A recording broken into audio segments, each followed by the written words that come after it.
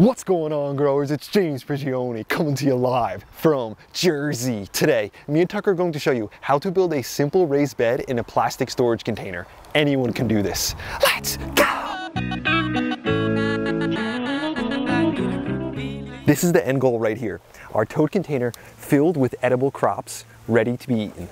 In this corner right here, we've got some cauliflower looking fantastic. We've got Swiss chard right below it. We've got some lettuce down here that's ready to be picked. I can grab that one today. On the other side, we've got another lettuce. This one's ready also, absolutely massive, a nice variety too. Between that, we've got some radishes growing, and we've got some cabbage in this corner. And you can't forget about the centerpiece. We've got some chamomile growing right down there. This is my spring garden tote.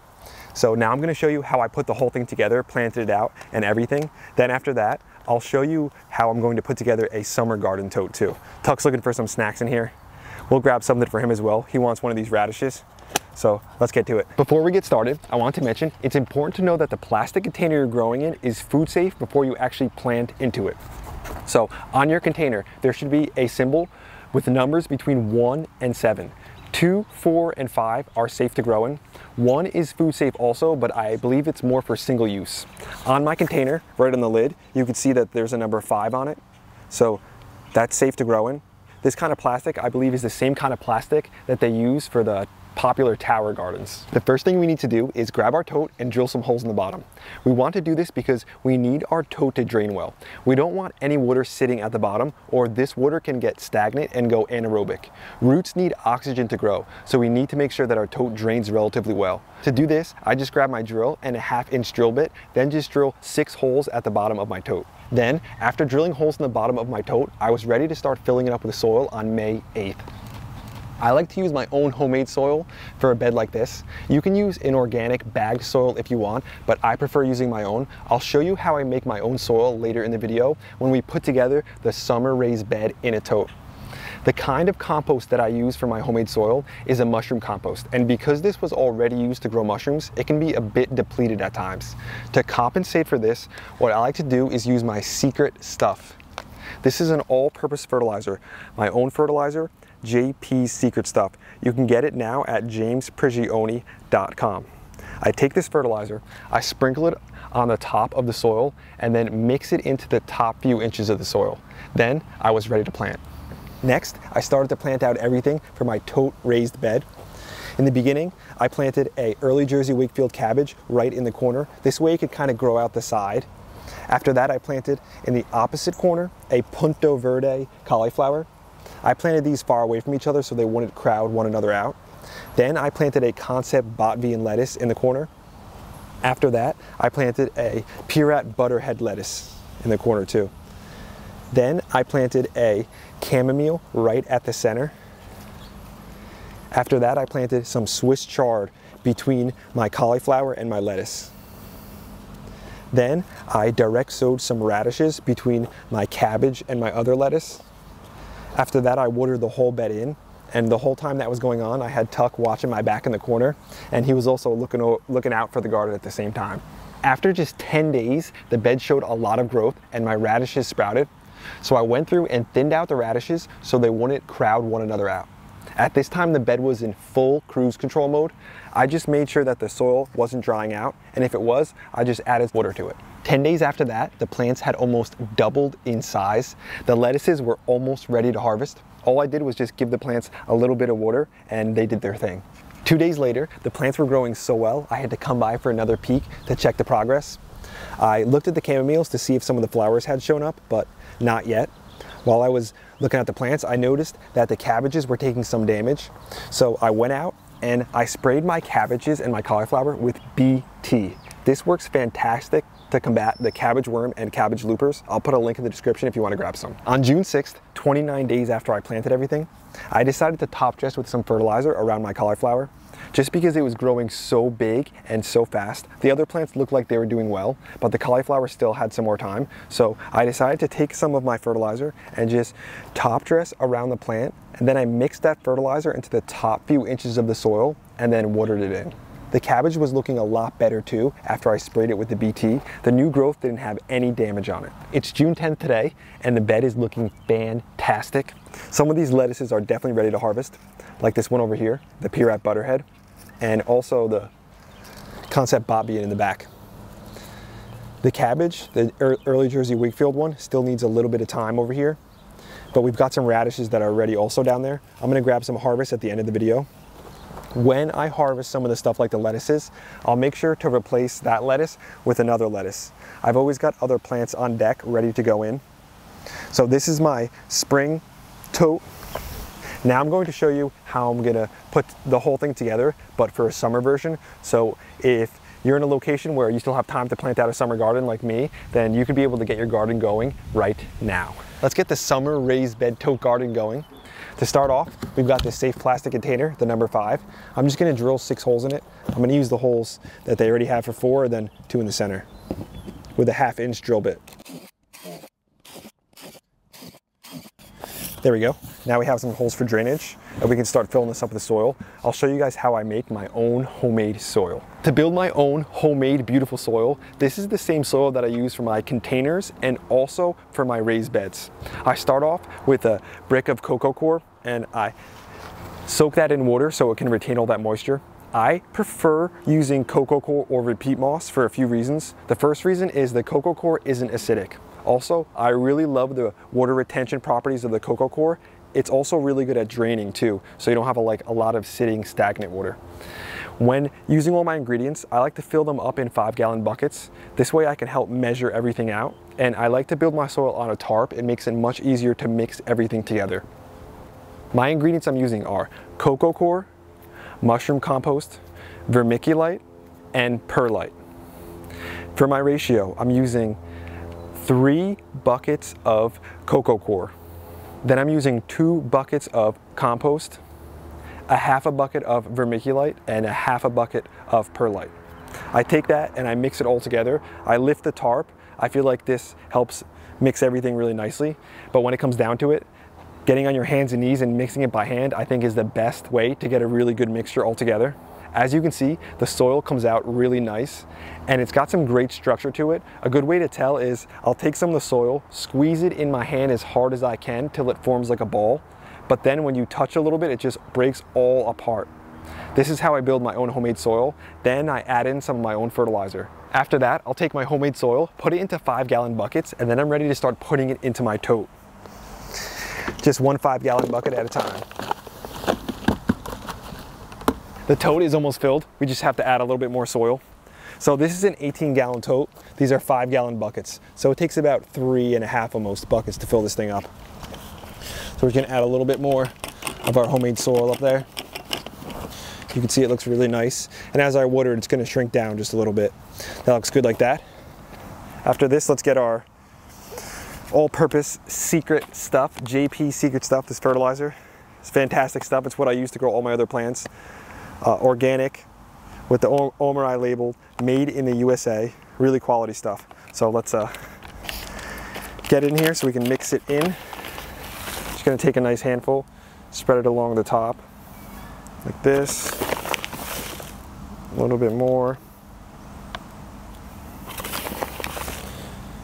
just like this. And I'm only gonna mix it in the top because as we water, it'll go down through the soil. Then we're just gonna mix it into the top few inches, just by hand like this.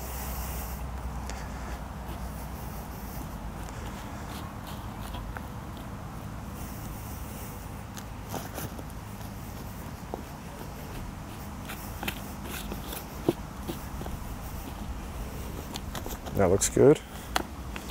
Smooth it back out. Then we could start getting our stuff planted. So we'll start with some Lalo Divino lettuce. Let's get planted in this corner right here.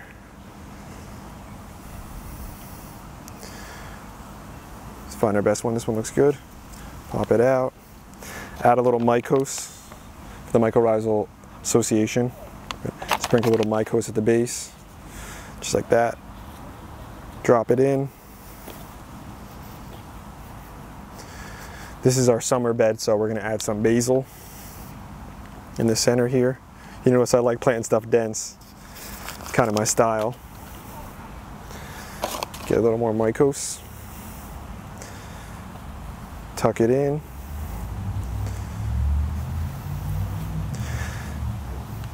Next, we're gonna add a cucumber in this corner. So the cucumber, I'm either gonna put this up against the fence, the whole tote, or I'm gonna allow the cucumber to sprawl off the side.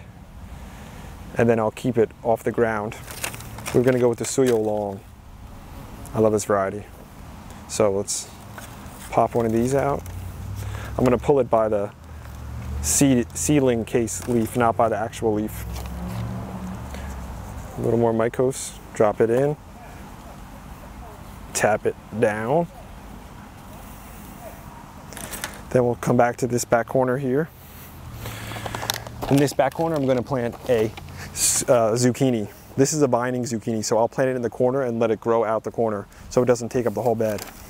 This is the Castato Romanesco, my favorite variety zucchini. Make our hole right here. Some mycos. Drop that one in, pat it down, and we'll just encourage this to grow out the side. Then, oops, in the center over here, we're gonna go with the slow bolt leaf lettuce. This is a fantastic leaf lettuce for the summer because it's slow bolt, that's the name, it's slow to bolt. It's really doesn't bolt when the heat of the summer comes. It's a really nice one. Add a little mycos, drop this into here. You can see how quick and easy this is, that you can get a whole entire bed planted in this raised bed made out of just a tote. Me and Tuck wanted to do this because anyone can do a garden like this. Maybe you can't build a whole raised bed or something, but a lot of people have some of these totes that they can just plant a garden themselves. Let's get a pepper in. This pepper, little mycos. All this stuff I started from seed as well. That looks great. And then for a nice centerpiece, let's add a African daisy. Looks like a nice one. We'll pop this baby in. And then the theme is very similar to my spring one, but we just have summer veggies in here.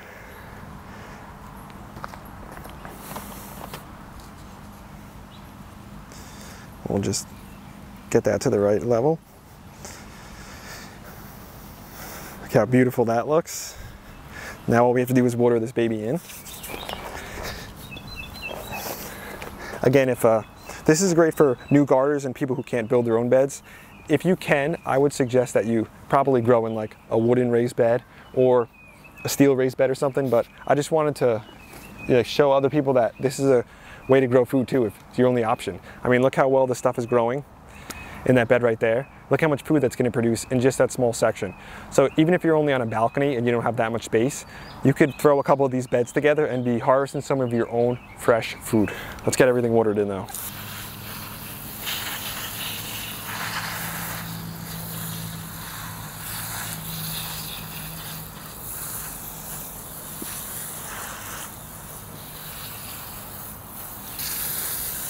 There we go. That looks great. Another reason I love using the coco coir instead of the peat moss is the peat moss, sometimes when the peat moss is dry, it's hard to get it wet. It's hard for it to start absorbing water. Once it's wet, it can continue to absorb water and retain that moisture. But the coco coir, it seems like it just accepts that water and retains the moisture so easily. Another thing is the coco coir seems to dry out a little quicker than the peat moss, which you think might be a bad thing, but I think for a bed like this, it's actually a pretty good thing because if I need to water, I can just stay on top of watering and water more and more. But what I don't want is a bed that's just gonna hold onto the moisture and rot the roots out. So I like using the coco coir and my homemade soil. I think it's the best option. Look how easy that was to plant a garden. So we're gonna have the spring one and now we'll have the summer one. We'll be growing food in just a simple container like this. Another great thing about it is you could put this up on top of something if you don't want to bend over on the ground a lot. You can put this up so you don't have to bend over. You can just garden at head height. So I think growing in a tote like this is a great option, and it's a great way to start a garden if you haven't gardened before. It's got, I would say it's like it's an easy barrier to entry. You don't have to spend a lot of money on a raised bed. You can just get a tote like this, buy some organic soil if you want, and then start growing some of your own food in your backyard, your balcony, or wherever. That's today's video, growers. Thanks for watching. We hope you enjoyed it. We hope you got something out of it. Me and Tuck hope that we encourage you in this video to get a garden planted. You don't have to start a massive food forest in your backyard that takes over the whole thing like we have back here. It can be as simple as getting a plastic tote that you're not doing anything with, making sure it's food safe, and then starting a garden right in here. I consider this to be a raised bed. It's raised up. It's a bed full of plants, so it's a really easy raised bed. Anyone can start, I think, in their own garden. That was kind of the main idea for this video. You can be growing, look at so much food. I mean, it's even nice to look at. Not to mention soon the chamomile is going to be flowering back here. So that's going to be so awesome to see. Me and Tuck wanted to mention to grab some of the fertilizer down at jamesprigioni.com. If you want to try it out, it works really nice. I think this was a good, a good test and a good picture of how it's working. This is the same fertilizer that I'm using everywhere in the garden this year. I wasn't able to share it because I hadn't got all the certification, everything I needed to be able to start selling it. But now that everything's all good to go, that's what we've been using back here. Me and Tuck also wanted to mention to check out the merch down at jamesprigioni.com. Grab a Food Forest shirt, grab a Gardening is Life shirt, and be part of the team. We also wanted to send a thank you to one of our new channel members, Nathan Bird. Thanks for being a part of Team Grow. Thanks for having your hand in everything we're doing out here. If you want to be part of the team, just hit the Join Now button right at the bottom of the screen, and you could have your hand in everything that's going on back here. Me and Tuck had an absolute blast. We hope you guys enjoyed the video. He's laying over there. It's kind of hot out here, so he's kind of in the shade, doing his little thing, just relaxing. He was up and about before, but it's just kind of chill time for him. James and Tuck will be back at you again real soon. We out.